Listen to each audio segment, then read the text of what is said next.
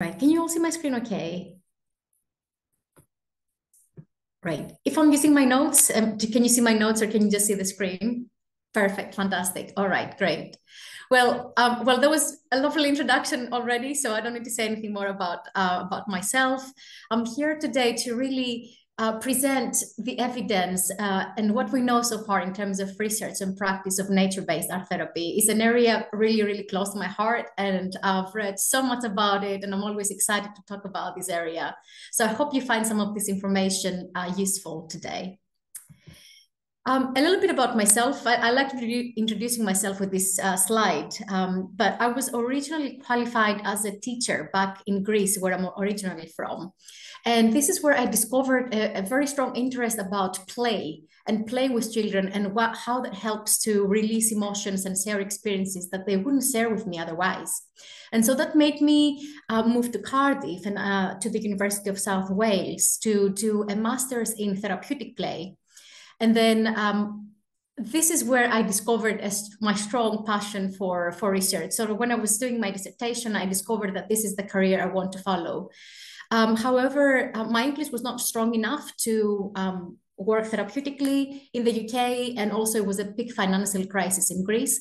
So that made me move to China, do teaching for a couple more years, but I was pursuing at the same time an online master's from the University of Stirling in clinical research.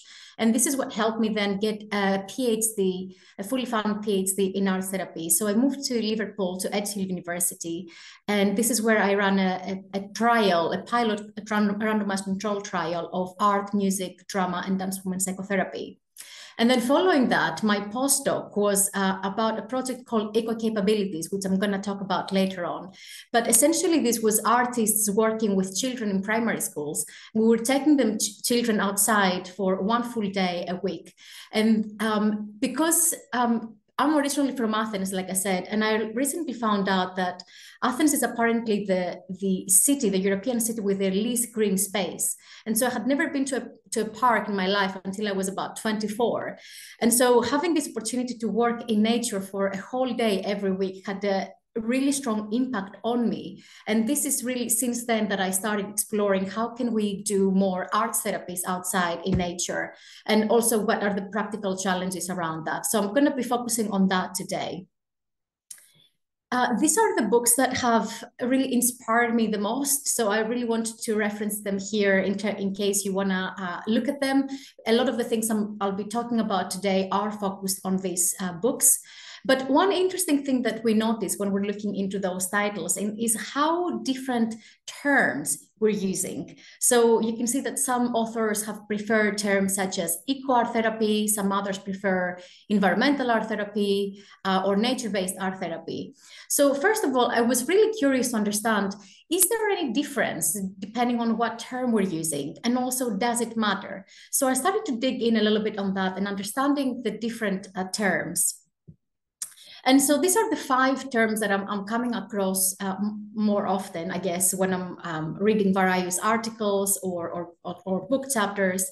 But my understanding from reading all those resources is that nature and nature-based art therapy, they're more straightforward terms. It literally means that we deliver art therapy in nature and outdoor spaces, but they don't necessarily have to do about the environment or the climate crisis, although may as well some of these things naturally emerge in the conversations.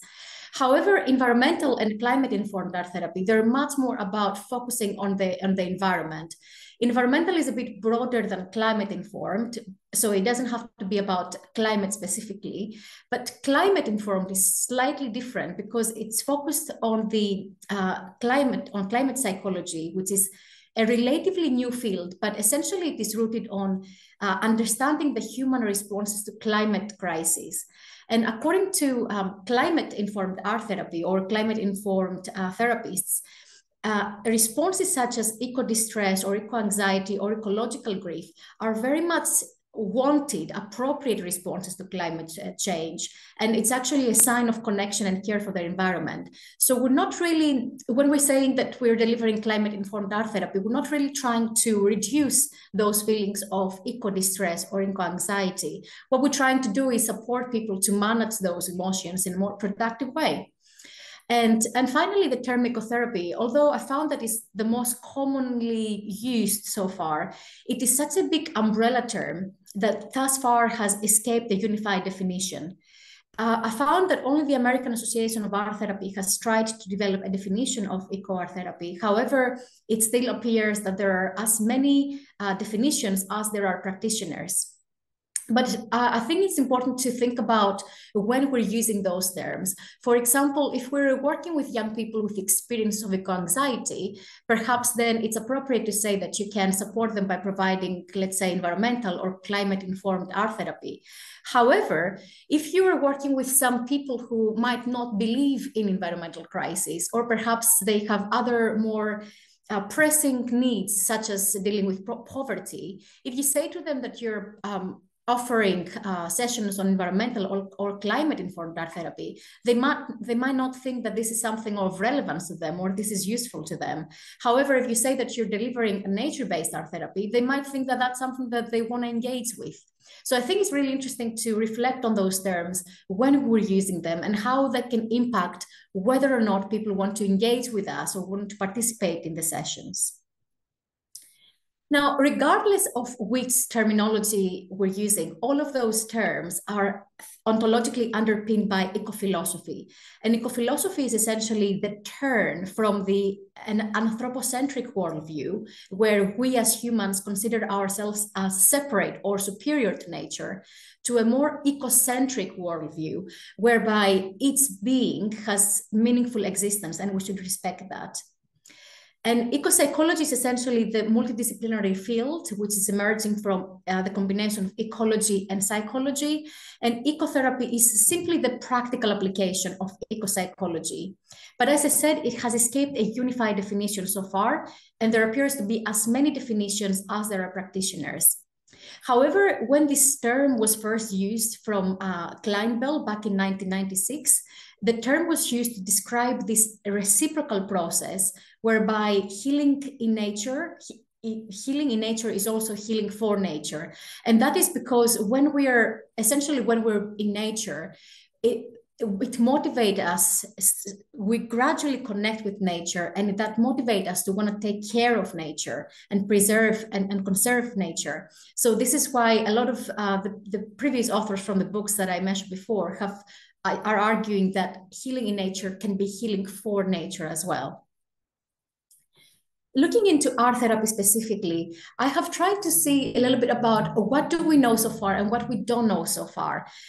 Although this practice has been widely used for a while now, the evidence behind it is quite limited so far. So I'm going to take you through some of the studies a couple of those studies that are quite significant in this field, but also a couple of the studies that I have conducted so far that might be of interest and relevance to you. The biggest study that we have so far was conducted by Deborah Elkis-Abahoff back in 2022. So this is the largest study that involved 75 participants.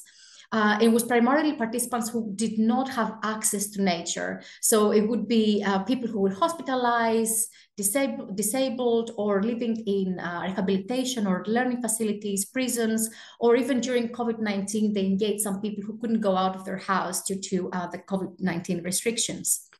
And following the sessions of art therapy, they found statistically significant changes in satisfaction with life, but also they found that increases in positive affect and reductions in negative affect based on the standardized questionnaires that they used. And higher scores were achieved for people who were coming from rural communities, who potentially had access, well, I guess more access to nature than people living in urban communities. Another really interesting study was conducted, well, it's not a study, it's more than a practice. It was by Pamela Stanley. And sorry, it was actually a research study, not a practice. Well, a combination of both.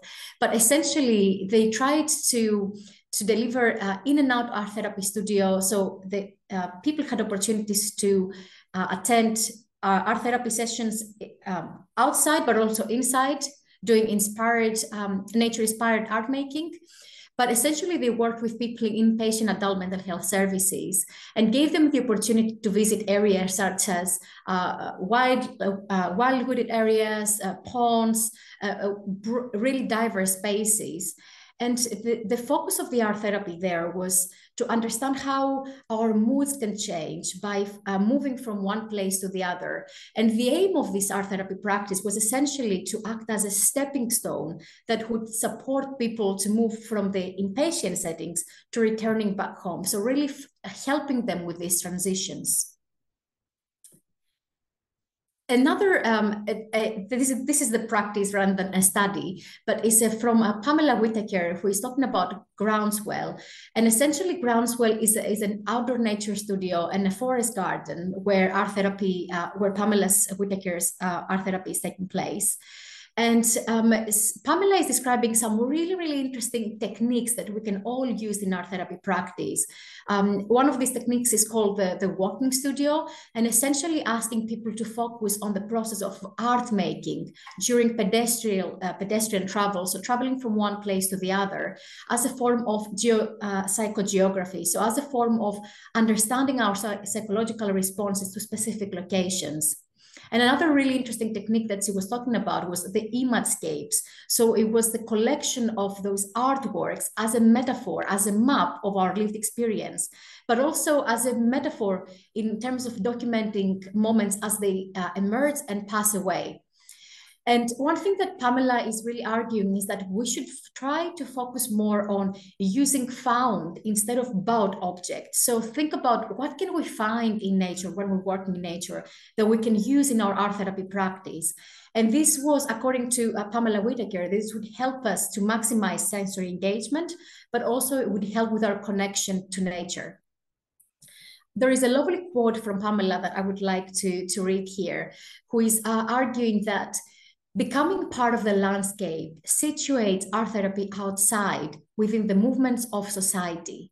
As such, participants discover pedestrian serendipity, unexpected occurrences and happenings that enact personal reflections, insights, and therapeutic content. The therapeutic relationship bestows an agency to walk within society as a cultural practitioner.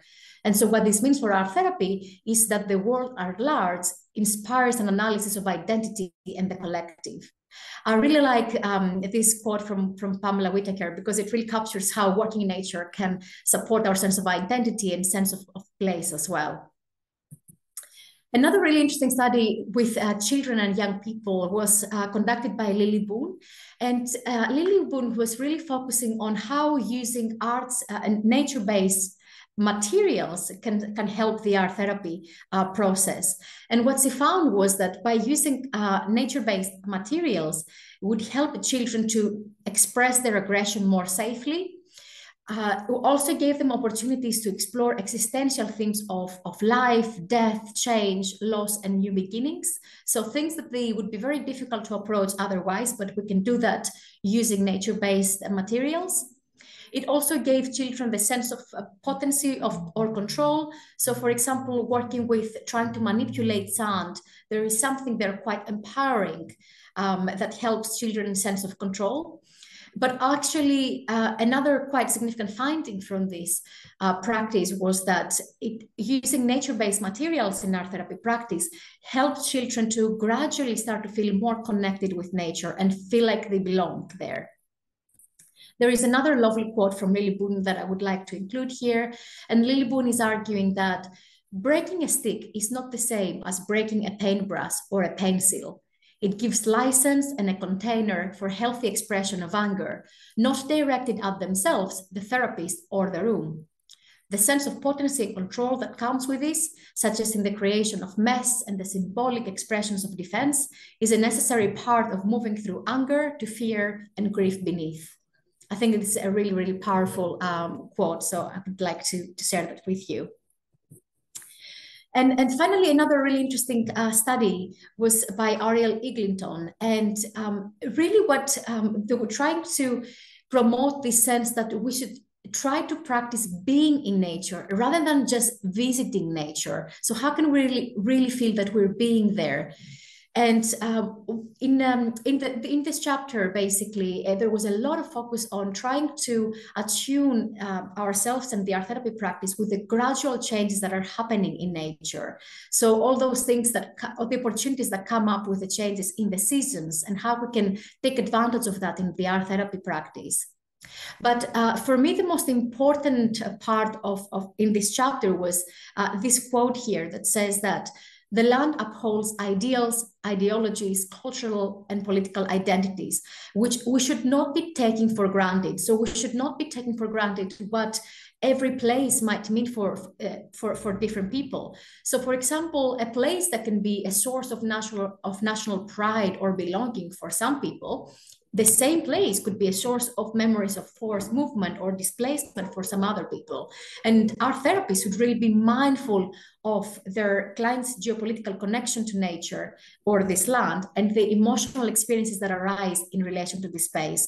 So we shouldn't take for granted that visiting an outdoor space, it would necessarily be a positive experience for everyone.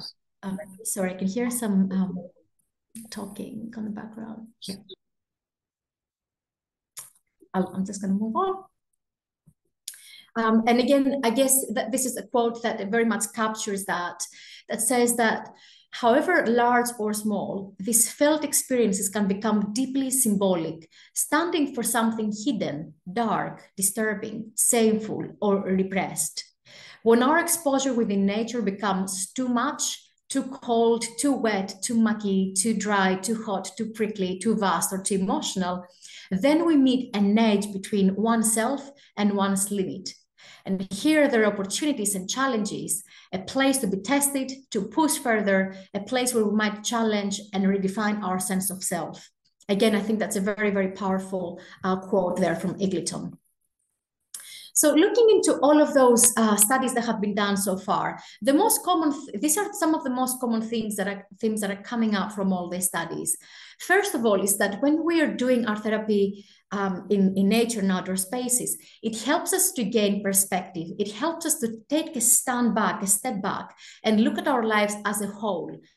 In a way, it can make us feel reassuringly small, like Kate Sutton has mentioned.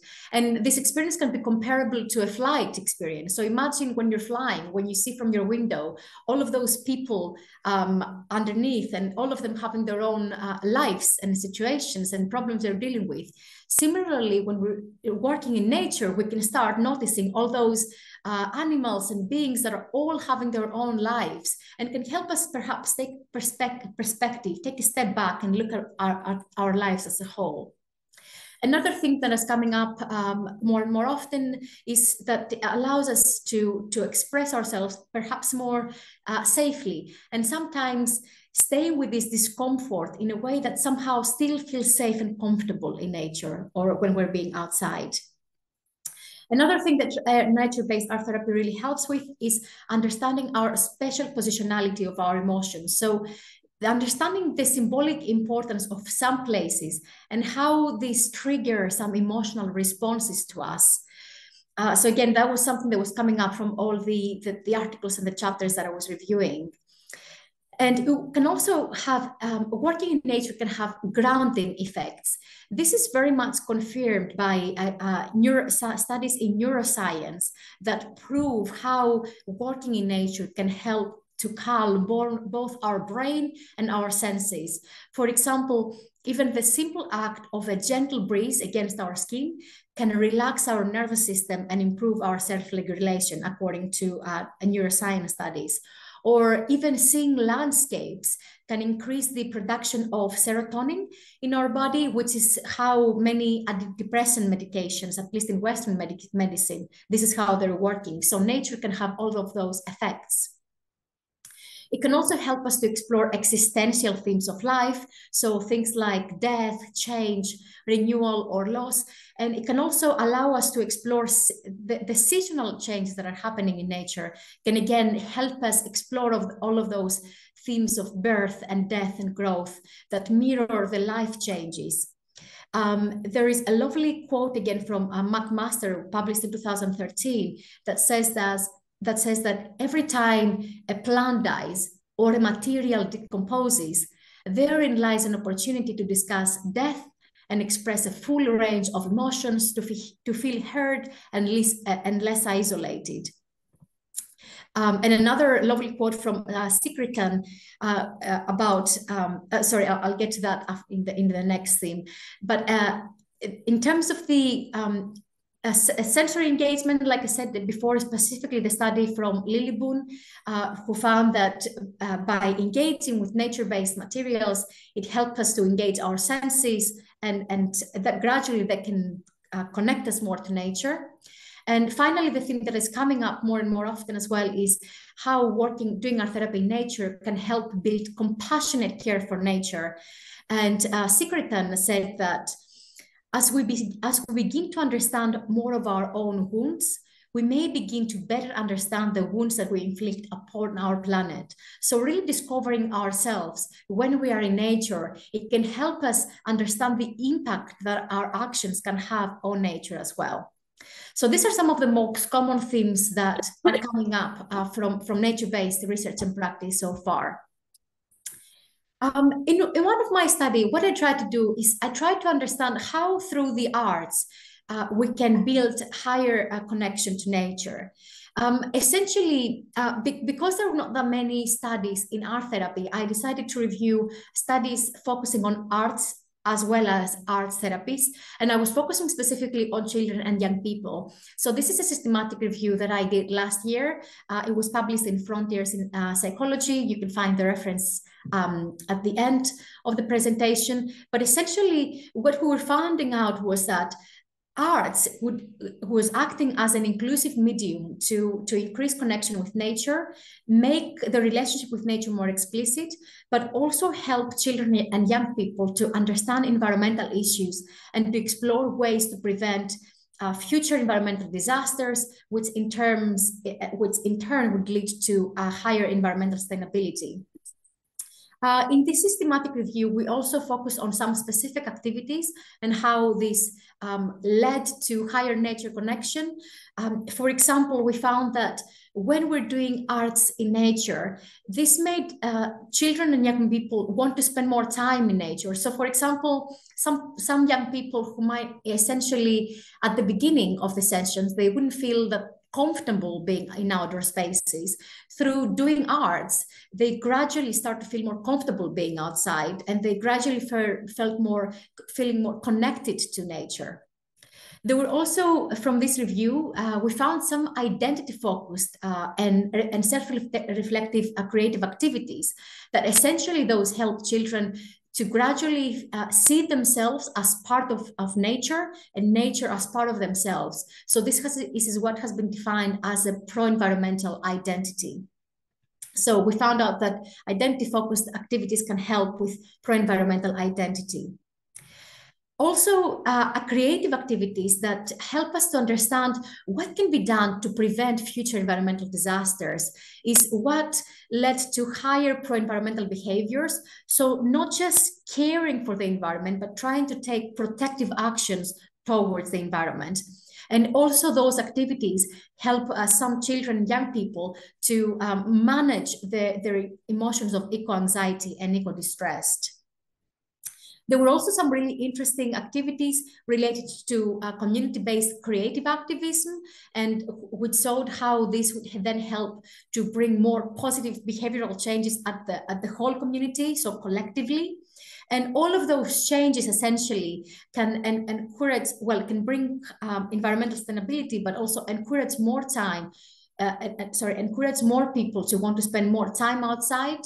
And start their own circle of feeling connected to nature. Again, this was a very large study, so you can take your time, and if that's of interest to you, look at it at your own time. But there are some very interesting, fascinating findings about specific activities and how they can help us connect with nature. And the other study I wanted to talk about, like I said, it's eco-capabilities. This project was founded by the Arts and Humanities Research Council. Essentially was situated at the intersection between three issues: children's well-being and a concern around children's well-being, their disconnect from the environment, and also a lack of engagement with the arts in school curricula. So what we found in this study, where artists were working with children and they were taking children out in nature for one full day every week for 8 weeks. We worked with 101 children in total. We found that doing arts in nature helped them to develop those 8, what we call eco-capabilities: autonomy, safety, identity, emotional well-being, relationality, both with human but also with non-human. They also promoted, the session promoted their sense of imagination and their sense of spirituality. Again, in the interest of time, instead of talking more about the study, I wanted to really present a very short film, which is only 2 minutes long, that describes the impact that these sessions had on the children. And it's coming from the children themselves, so it's a bit more powerful, I guess. I hope that works again. You can all hear it. We get to go outside to do art. We normally make it about what we are inspired by. Like all of us were inspired by bugs and birds in it.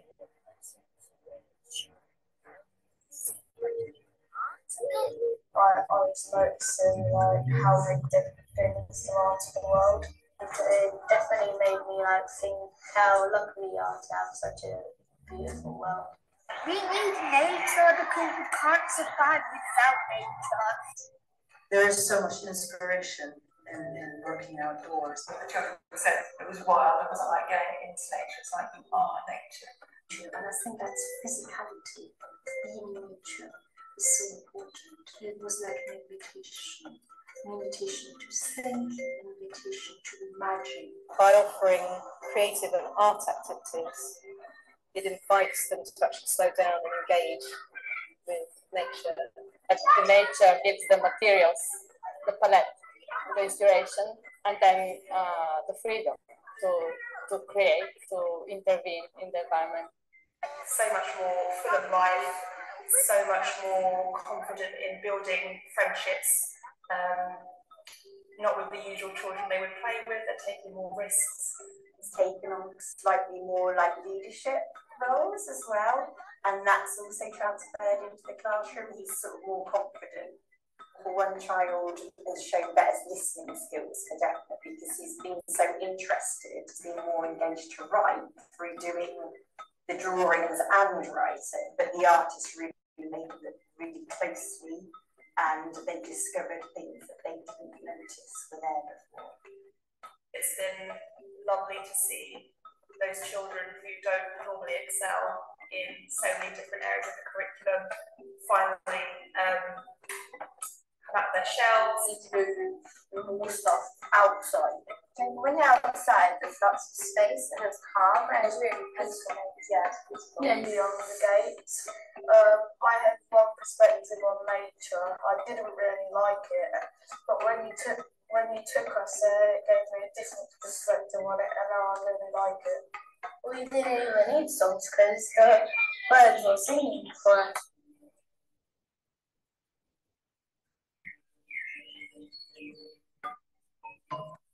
So I hope that gives a bit of an overview about the impact that the sessions had on children, coming from the children themselves, which I found very powerful to hear them talking instead of us saying what we think that happened. There are also a few upcoming studies, although there is not much at the moment out there in terms of evidence of nature-based art therapy.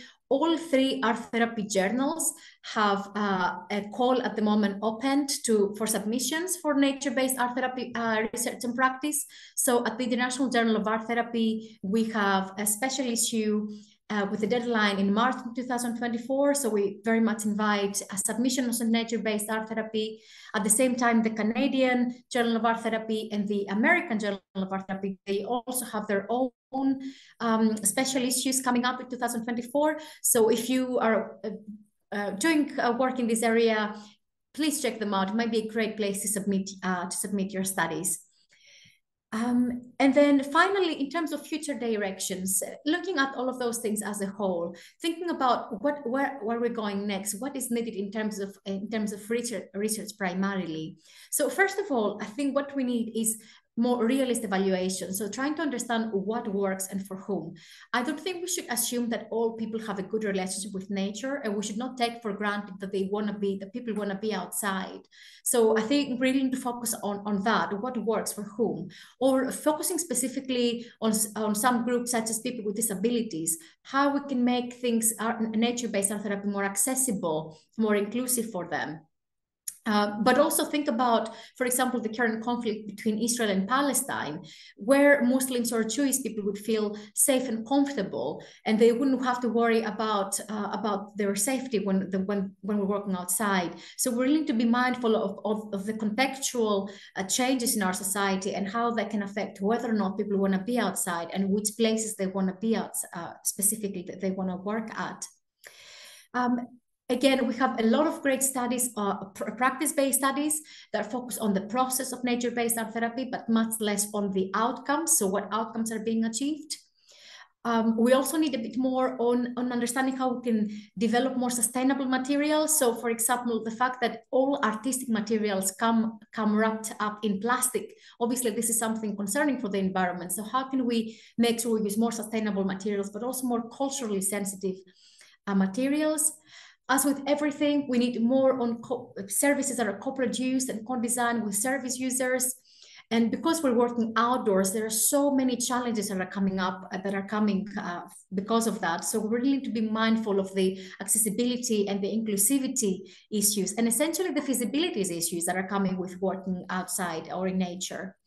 And I think what we need is we're nowhere near experimental or large studies. I think what we need at this stage is robust, really good quality studies to understand how can we improve art therapy outside or in natural spaces. And finally, I would really like to end this presentation with one of my favorite quotes from Eleonora Duse, published in Harvard in 1908, which says that, "If the sight of the blue skies fills you with joy, if a blade of grass springing up in the fields has power to move you, if the simple things of nature have a message that you understand, rejoice, for your soul is alive." Thank you very much for the invitation to speak this event to this event today. It was a pleasure to it's a pleasure to be here. I know it's a lot of information, a lot of studies and practice that I talked about. But if you want to discuss about any of that in more detail, feel free to email me or find me on Twitter or social media. I'll be more than happy to respond to any questions or have a discussion around that. There are references at the end. You can check them at your own time, because I'm sure everything will be shared afterwards. So thank you very much. I hope you found that useful.